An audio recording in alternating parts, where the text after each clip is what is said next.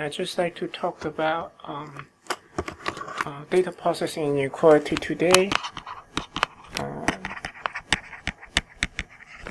Inequality is a very simple inequality. Basically, if we have a Markov chain x, y, and z, then we will have the mutual information between x and y will be bigger than equal to mutual information between x and c. And of course, a Markov chain is symmetric, so therefore, like when we have x and have a Markov chain x, y, and z, it also means that we have a Markov chain c to y to x. So therefore, we also have like mutual information between y and z is bigger than equal to x and c. So this is actually quite intuitive, because one very typical example for a Markov chain can be you have some initial random variable x, some state variable, and then you try to observe x, but it's subject to some noise. So I get, because of the noise, I get y is actually equal to x plus some noise. And then let's say I have another observer that can't even observe y directly. Instead, like it passes through another round of noise and it gets c instead, and I have c is actually y plus another noise, and let's say this is m1, this is m2, and we assume these noise are independent. And in this case, actually, we have a Markov chain. This is some kind of a special case. You can remember that there is actually a Markov chain.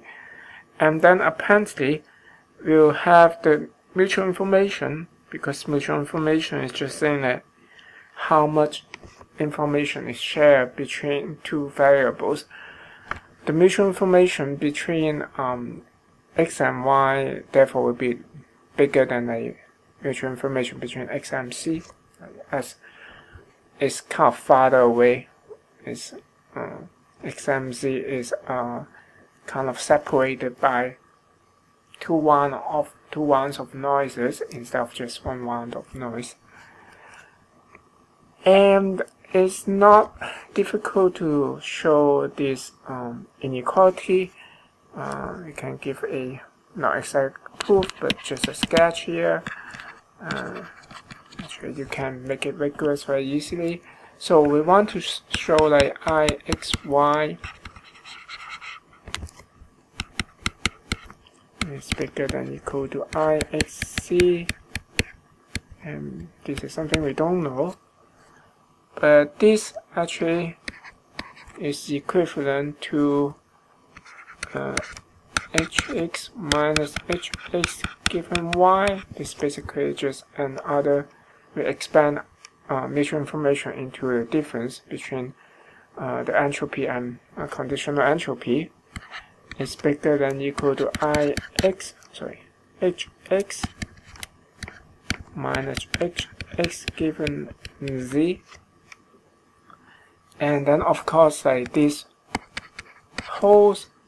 Okay, we don't know whether it holds also, but if this holds, then basically this holds, and this holds if and only if I have y is smaller than, so hxy is smaller than hxc, right?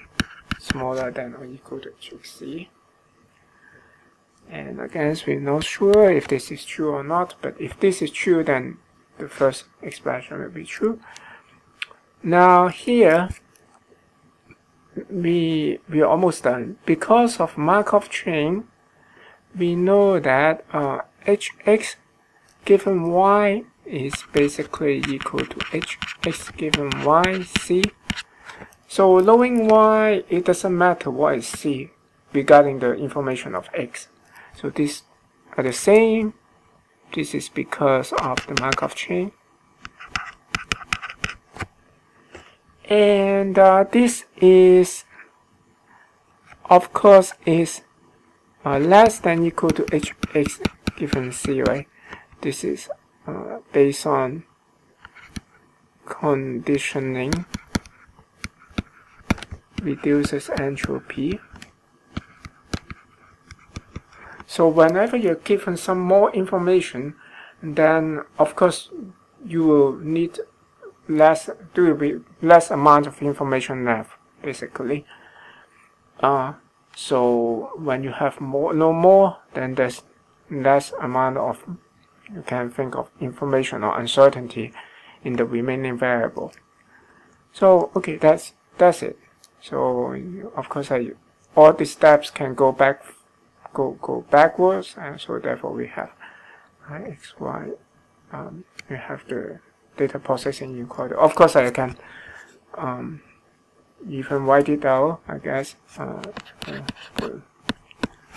This is sketch. This is more or less a formal proof that basically I can write ix y is equal to hx minus hx given y, and this, however, will be equal to hx minus hx given y z. That's because of because of the Markov chain, and then this is less than equal to,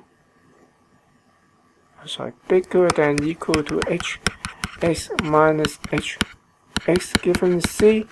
This is because of conditioning reduces entropy,